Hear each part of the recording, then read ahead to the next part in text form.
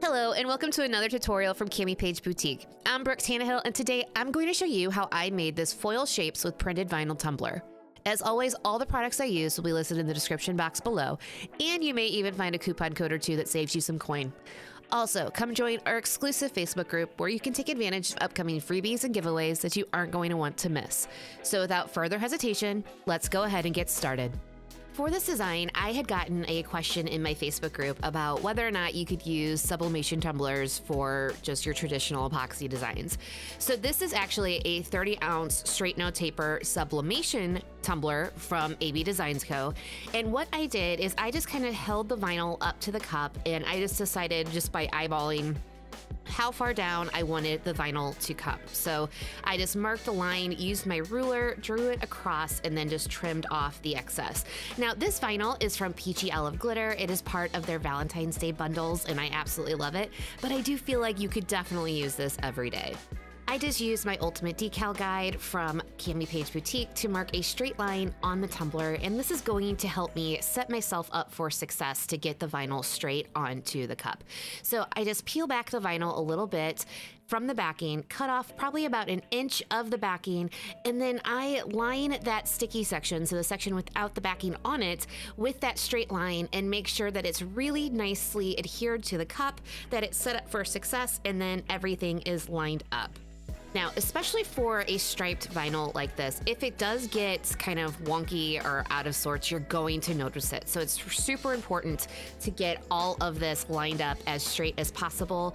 But all I did is I just pulled up the backing from the vinyl, and then I am just going to gently push the vinyl onto the cup, and you can see how it just pushes off that paper backing and applies it perfectly to the tumbler. Now, I do this because it really prevents a lot of bubbles. I get everything lined up nicely, and then once the two ends meet, I just come in with my X-Acto knife and make a straight line and remove any of the excess vinyl from the tumbler. Once we have the excess removed, I am going to use my vinyl trimmer from CamiPaige Boutique with the half spacer option intact. So the reason why I like the half spacer is, especially for these top rooms, it just removes just the right amount of that printed vinyl so that you can really have nice adhesion of your next coats of epoxy. So I use the half spacer, remove that vinyl, and now we're going to go in and protect the bottom edge of this printed vinyl with painter's tape. This is just from Amazon. It does the job. It's nothing spectacular, but this way we can just keep the paint and adhesive separate and not get anything on the printed vinyl that we don't want to. To apply the glitter, I'm going to be doing a paint and glitter glue combination. So the paint I'm using is Rosebuds in June from Miss Lillian's No Wax Chalk paint and Artistry's glitter glue. But the reason why I love this paint is because it is a dupe for Rust-Oleum's Vintage Blush color. I know it looks a little bit lighter here, but when it dries, it is almost exact. So I love that I don't have to go outside and spray paint when it's cold and nasty, but it also gives me this beautiful color. So here I'm just using a flat brush. Don't feel like you have to use a flat brush. Use really whatever you have on hand, and I'm just going to put a healthy coat of this glue and paint mixture on the bottom of the cup. And you really do want to try and get it as even as possible, because if you do have any kind of high or low spots, it will show. And then I'm going to come in with Chock from Peachy Olive Glitters.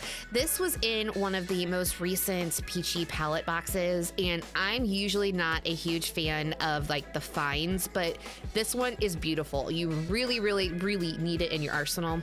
But I'm just going to come in, apply the Chock, and then immediately remove the tape, so that way I don't have any wonkiness when I pull and it doesn't lift the glitter. But you can just see how perfect that combination is, and I just absolutely love it.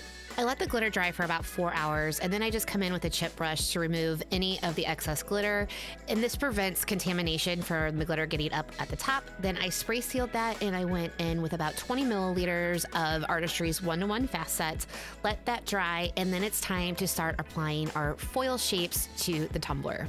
Now it's time to apply the foil hearts to this tumbler. Now I know these can be daunting to a lot of people because the double-sided sticky sheets are kind of intimidating, but I promise you they are super easy to do, and this is honestly one of my favorite methods for getting added detail to my tumblers. So I will list the SVG to these hearts down in the description below, but I just cut out the hearts using Artistry's shape tape, and I use the fabric setting on my Cricut. It makes it so easy to weed, but I just will pull one of the hearts off of the Shape Tape. You can kind of see it to the left, apply it using tweezers. Then once I'm happy with the placement, I just remove that top paper, come in with this beautiful pink foil from Artistic Painting Studio and apply. You can see just how easy it is. There is no right or wrong for where to apply these hearts. I just kind of followed the whimsical pattern of this printed vinyl, and so just kind of added little hearts here and there to kind of play off of that. This is super easy, and I think you guys will really like this method for applying little details to the tumbler. Again, there is no right or wrong for the placement, just whatever makes you happy. Just kind of lay them down, cover them with foil, and lift, and you will be so surprised how beautiful this really makes this full tumbler.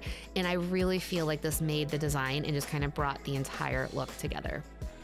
Once I'm happy of the placement of all the hearts, I am going to spray seal this first. So I just did 2 coats of Rust-Oleum clear gloss spray paint, let that fully dry between coats, and then also before epoxy.